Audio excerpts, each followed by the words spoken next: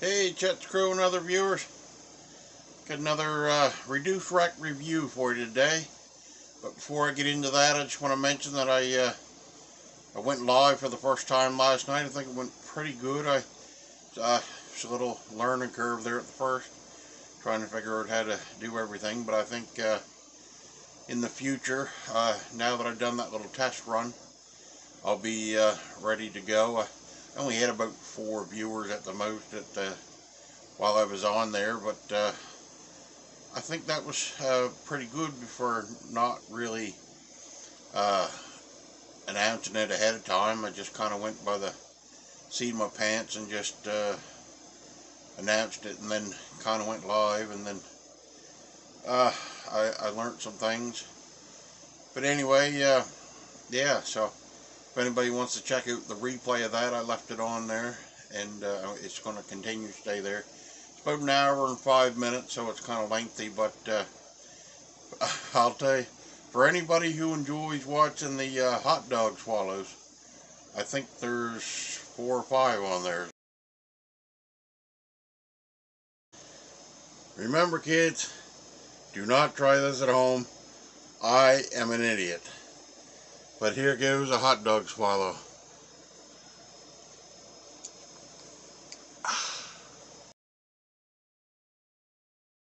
So if you like those, you can check it out. And say it's my first time trying it, and I really didn't have anything prepared, so it kind of just come about generically, like with people that I was talking to on the live and asking questions and stuff.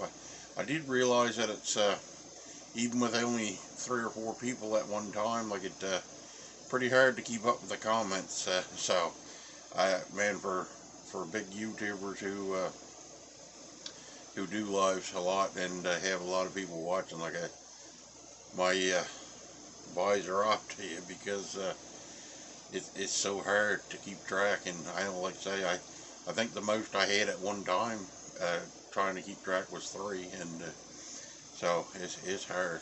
But anyway, like I say, I got some ideas for maybe in the future. I'll set up my computer alongside of my camera, so I can keep track of the comments better, be able to scroll up and down and catch them. But anyway, I'll hopefully by the next time I try it, I'll have worked the kinks out, and the next one will go a little smoother, and I think I'll do some planning ahead of time, that I'll have something planned for when I get ready to go live.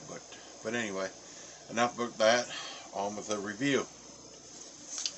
And as you might have seen from the thumbnail, what we got today is, it's a made by Panda brand, and it's made with natural ingredients, soft licorice.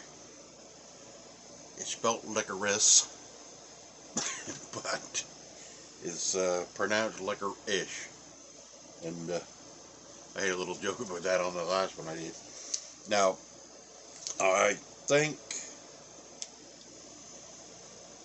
it says here under the word Panda, it says the real taste of licorice. Licorice. It says here only 5 ingredients, and it's vegan and fat-free, if that's important to anybody. Excuse me.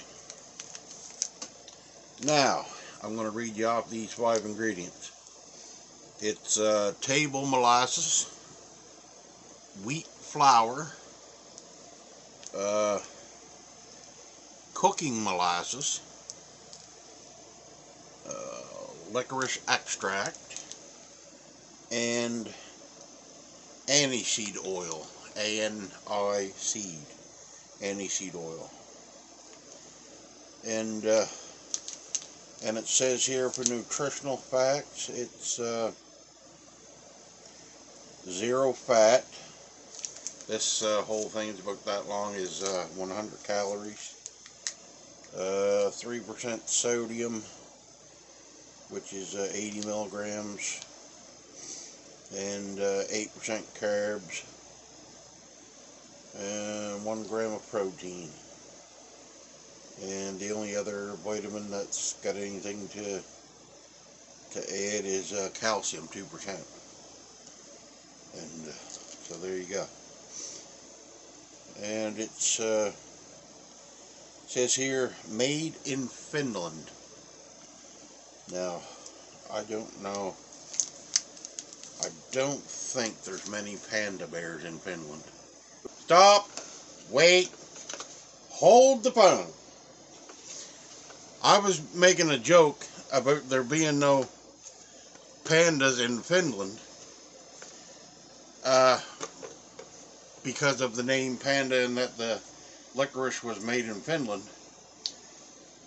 And I was going to find a picture on the internet of a panda and a picture of a map of Finland that I could put them together and make it look funny that there was no pandas in Finland, when lo and behold I thought to myself, wait a second, maybe I should fact check this, that there isn't no pandas in Finland.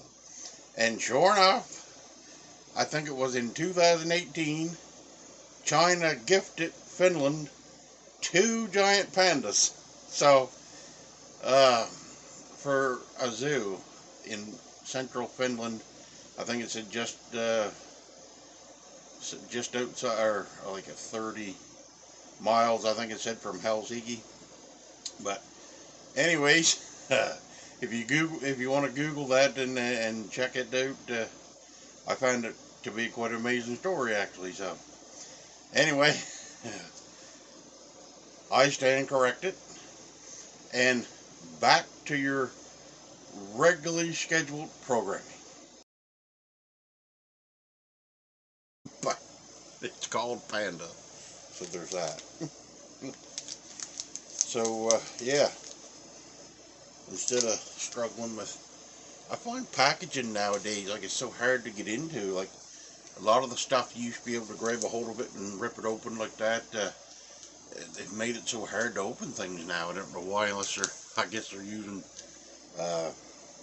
better sealing methods now or something than they did years ago. But I'm just gonna take my old handy shears here and zip the top off of this, and we'll give her the slide out. Yep, I'd say she's black licorice flavored since it's so black. And like I say, the last one I reviewed was an apple, green apple flavored natural licorice. And if you want to go check that out, it's a few videos back, and that one didn't go so well, so I'm hoping this one will be a little better. But anyway, my wife's not here. She's still down to her mom's, recovering from her latest surgery. And I also, if anybody wants to check out my live from last night, I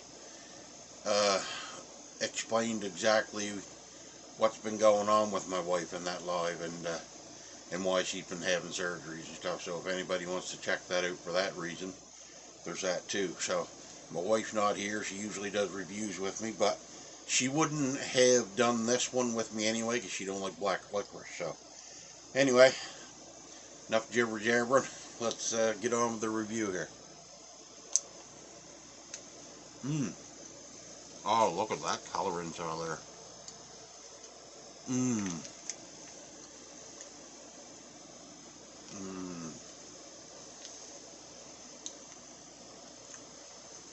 Two thumbs way up.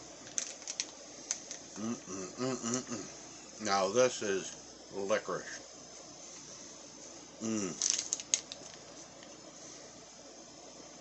And if anybody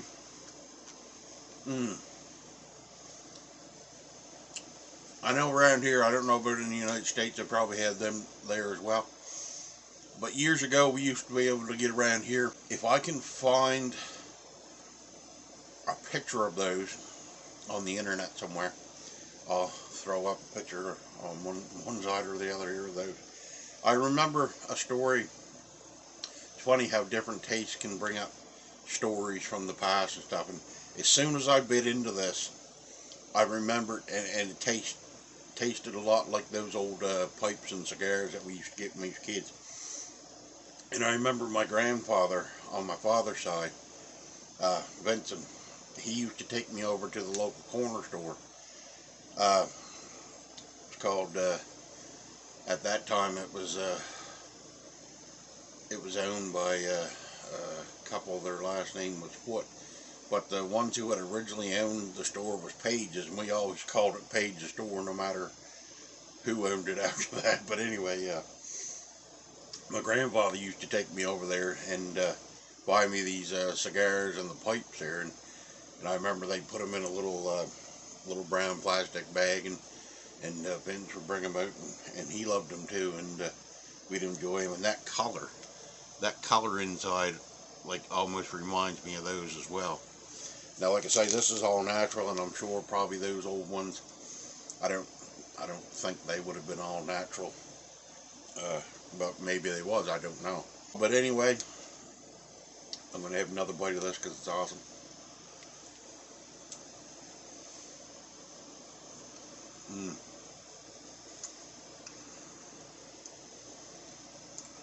I got my lapel mic on here, so sorry if you can hear the chewing and stuff. I got it down low just in case. But awesome.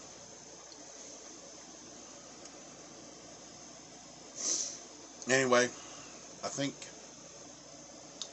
you guys can probably tell where this is going because of my reaction when I first tasted it, and